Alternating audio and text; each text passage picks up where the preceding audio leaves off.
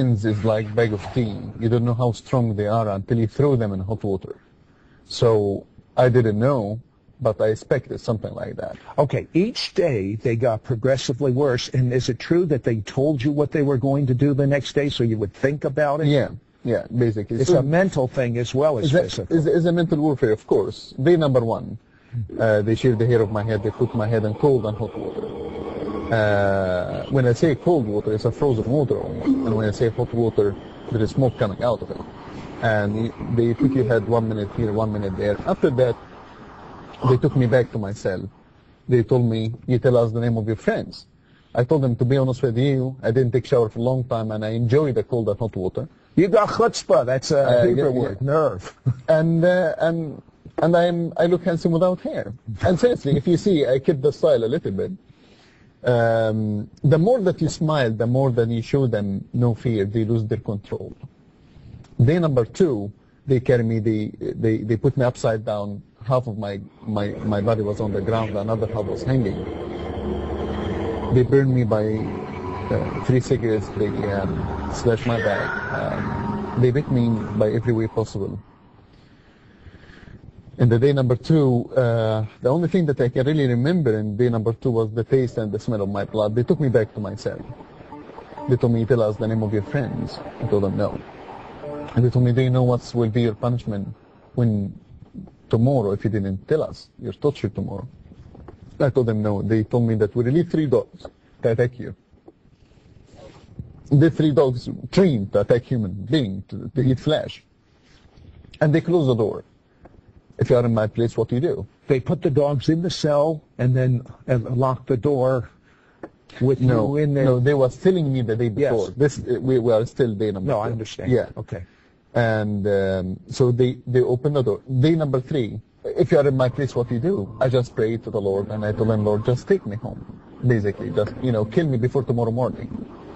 That would have to be a horrible death to have these attack dogs. And I was scared because I was afraid that under heavy torture I can mention the name of my friends. I'm still flesh and blood. Day number 3, they open the door. My cell is dark. The corridor, the light in the corridor is red light.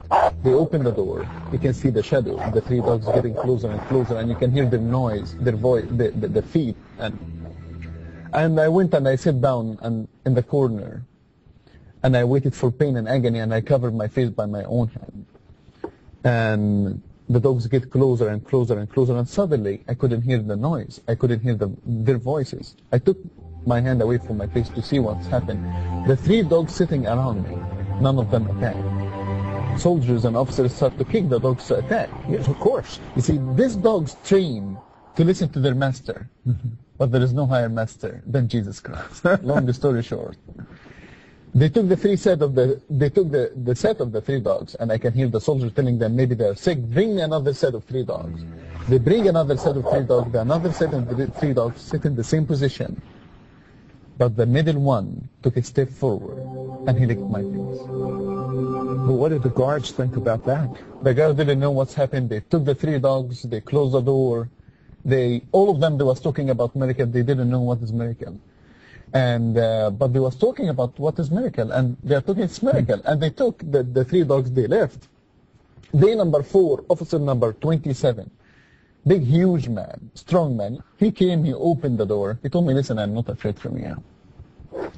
I told him, "I know that you're not afraid from me. I'm the one who's supposed to be afraid from you. You're the one who's torturing me." Right. Do you have chutzpah? He told me, "Listen, I'm here to make with you a deal." I told him, "I'm listening." He told me, "You tell me the name of your friends, I will release you. Whatever you like, I will give you. You want a big house? I give you a big house. You want a brand new car? I give you a brand new car. You want beautiful ladies? I give you beautiful ladies. Whatever you want, I give you." I told him, "I like it. I will take the deal. But first, I didn't eat for 3 days. Go bring me food, and after that, we'll talk together." He told me, "Whatever you like to eat." I told him, "Shish kebab." And trust me, shish kebab is much better than McDonald's. But anyway, so he went to bring the best shish kebab. I sat down, I ate. He told me, "Now you tell me the guys who work with you." I told him, "Listen, our group is a big, huge group. Of course, I cannot give you all their names. I cannot remember all of them. But I will give you the name of our leader. You can catch him, and he can tell you exactly the rest of our groups. He told me the leader. I thought that you are the leader. I told him, no, sir, I'm just a servant. He told me, okay, give me the name of your leader. I told him the name of our leader, Jesus Christ. If you can catch him, catch him. Oh, my goodness. Now, he didn't react too well to that. No, he didn't like it. What did he do? Well, officer number 27, he punished me 2 punishments. The first punishment that he slapped my face. And he was a strong, big man. I hit the wall. Officer number 27 didn't know that later on I would be in your show making fun about it. He didn't know that. He thought that he broke my spirit, but he was wrong. Later on, they took me. My second punishment is the reason that I don't sleep in the night. Until now, I have nightmares. They took me to another dark room, and they had a piece of wood in close shave. They took off my clothes, and they crucified me for 2 days and a half. Not nailed. No nailed. They tied your hand, your neck, your waist, your arms, your feet, your legs. And in the end of the 2 days and a half, they bring an Egyptian knife, it's called mangle, and they make cut to the back of my left shoulder, and they put lemon and salt on the open wounds. How much can one human take? And one human with God or without God? That's the question. I'll tell you what, hold that thought. We'll be right back, because they could not break him. And what do you think about these attack dogs not attacking him? Sounds like Daniel in the lion's den. Be right back after this word. We'll be right back to It's Supernatural. One new man. The convergence of Jews and Gentiles. The two becoming one new man in Yeshua. When Jews and Christians become one new man in Messiah Jesus, we will experience a move of God such as the world has never seen. If you want to experience an explosive outpouring of God's Spirit, God's love, God's power, then log on to www.sidroth.org to learn more about the one new man. We now return to It's Supernatural. Well, I was sitting off here with Majid, and I don't know about you, but how can a human take what he went through?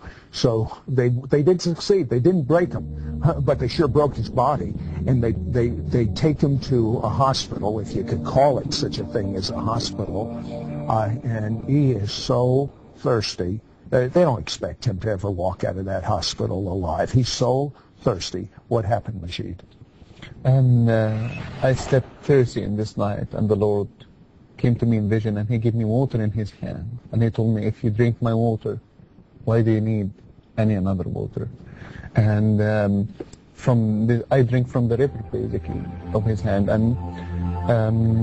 And next day I will start to move my hands, and a week later I start to move my arms, I start to move my body, and I was healed completely to the picture that you see. This. Okay, but his friends recognize now that he's healed, he has a new problem.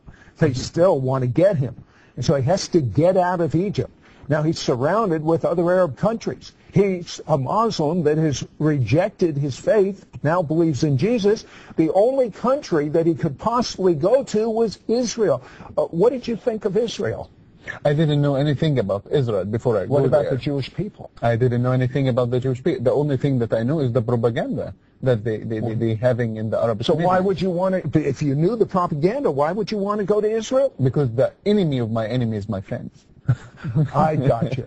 So he has a bold escape, actually on a jet ski. He gets to Israel, and this is amazing. You fall in love with the Jewish people. In fact, when you recently, the Lebanon-Israeli war, you were actually there for the last 3 days.